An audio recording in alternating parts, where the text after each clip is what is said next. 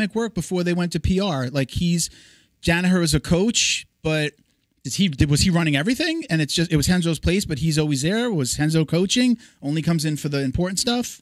Is that an okay question to ask? Yeah. No, I'm going to be upfront. Yeah. So Renzo, there's other coaches at the gym. You have many other coaches at Renzo's, his cousin or his nephews, cousins, etc.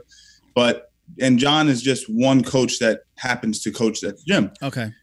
His classes obviously get the most attention and traffic because of just his accolades are ridiculous. He's an amazing instructor. He's the best instructor in the world, obviously, in my opinion. So he's just an instructor at the gym, and that's really all it is. He's a black belt in Renzo who teaches or used to teach at Renzo's.